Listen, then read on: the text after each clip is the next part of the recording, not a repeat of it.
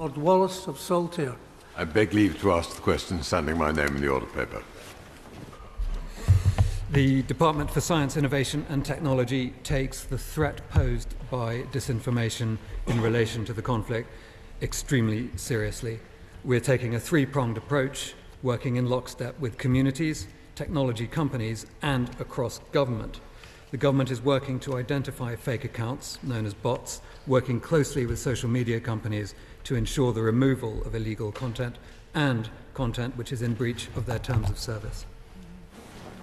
Given the second question today, perhaps the Minister will confirm that much of the work of the unit is actually outsourced to an artificial intelligence company, Logically AI, which I understand is based in Yorkshire. What I'm interested in is exactly how the output of the unit is conveyed to others. The Minister has confirmed that there is active interaction with social media companies. There is an effort to identify the sources of this misinformation, many of which I understand are state actors, but some of them are individuals in this country and elsewhere. And what happens then when those sources have been identified? Who takes the action further? Indeed. With respect to the use of Logically AI, I'm going to have to write on to confirm what exactly their role is with that, I'm afraid. Following where the Counter-Disinformation Unit identifies disinformation being deployed at scale, it first of all would engage with the relevant ministry to allow them to make a response. And it will, on occasion, engage directly with the social media companies if the content they're seeing is either illegal or runs contrary to the terms of service declared by that company. My Lords, there's been a huge rise in anti-Semitism and Islamophobia on the social media, much of it due to disinformation. Can I ask Her Majesty's Government, what steps do they are going to take to educate the public to spot disinformation and stop them forwarding it and repeating it? My noble friend actually makes a really important point. I mean, in the escalating battle between those pushing disinformation at us and our attempts to limit it, media literacy is absolutely the key. Under the terms of the Online Safety Bill, which, as noble lords will know, is due to become law in just a few days, Ofcom are obliged to produce a media literacy strategy to generate awareness and resilience to mis and disinformation. They're obliged also to create an expert advisory committee on mis and disinformation online.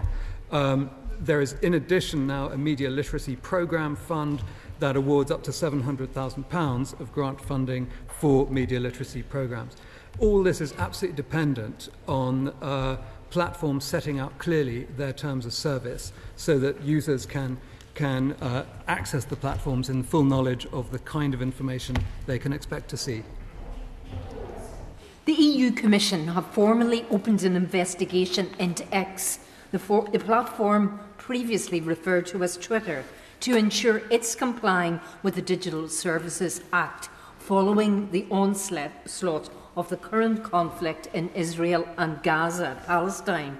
So therefore, could the noble Lord the Minister outline what discussions have taken place or what engagement has taken place with the European Commission in relation to the UK investigation and also the investigation in the European Commission? Well, I can tell the noble Baroness that on October the 11th, very shortly after the commencement of hostilities, the Secretary of State for DCIT convened a meeting of social media platforms. These included Google, YouTube, Meta, X, Snap and TikTok, and made very clear her expectation not only that illegal content would be rapidly and urgently removed, but that authoritative content would be promoted to create more clarity as to what content was accurate in this fast-moving and difficult situation. Those meetings are ongoing. They're daily at official level and accompanied by detailed correspondence as to the acts of those platforms. My Lords, It's good to hear that the government is engaging with the social media platforms on this incredibly serious issue. But given that the most aptly, I have to say, renamed X, I think then also without irony, this is an area one goes into with great caution. It's distressing and nasty. But given that they are currently laying off people, so I'm told, whose job it is to monitor and remove posts that deal with disinformation, and taken also that although we have made progress in looking at social media platforms, I suppose my question is, what are we doing to require them to do this, rather than simply engage with them? Well, I absolutely agree with the Noble Prelate about the seriousness and horror of the situation. In terms of requiring them to act, the Online Safety Bill, of course, becomes law in a matter of days, and that places much more rigorous requirements on the social media company to remove content that is illegal, to remove content that is harmful to children, and to have only content that is consistent with their published terms of service. Could I ask my noble friend what ministers are doing to engage with the leaders of the relevant religious communities to persuade their followers to avoid inflammatory actions and words which are causing such trouble in terms of inter-community tension? Yes, indeed. It really is an important part of the government's approach to this, as I say, very, very difficult and nasty situation. But the Secretary of State met last week with leaders of Jewish communities. There are ongoing meetings convened by DLUC, similarly for all communities. Those communities, we are establishing bridges between them and the social media platforms. And one advantage they have in that dialogue is that they are accorded trusted flagger status, which greatly reduces the amount of time it takes to raise content of concern. My Lords, the House has previously debated the role and work of the Counter-Disinformation Unit.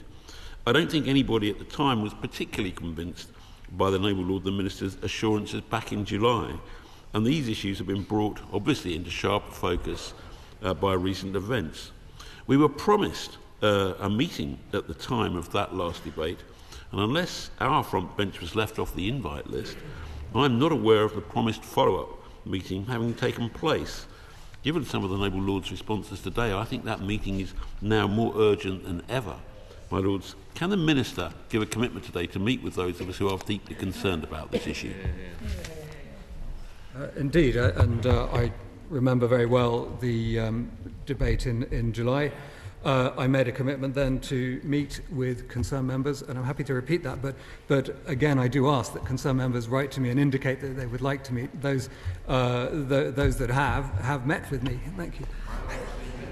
And the coming into law of the Online Safety Bill very shortly. Will he commit to setting up the advisory committee on disinformation and misinformation as soon as possible after that? Because it just doesn't the current situation clearly demonstrate the need for that and for it to come to swift conclusions, my lords? I very much share the Noble Lord's analysis of the need for that group to come into existence rapidly. It is, of course, the role of Ofcom to create it, but I will undertake to liaise with them to make sure it speeds up. There was a report that in actual fact the hospital had been hit. Immediately, sadly, in this modern day, modern media likes to break news, not to check how accurate it is. What I was going to ask the Minister, in practice, when we find that is exactly what's happened, and the damage is done because it goes out through millions of people, billions of people, who wanted to believe that the Israelis did it, and the damage is done. Yes, indeed, that was very concerning. I mean, I'm unable to comment specifically on the role of the BBC reporting on that, but I would say that it, of course, combines with other sources of mis and disinformation online to greatly amplify the damage that was done. we continue, as I say, to work with the social media companies to ensure that they promote authoritative versions of the truth based on their use of fact checkers, whether third-party independents or part of their own organisations. My Lords, that concludes oral questions for today.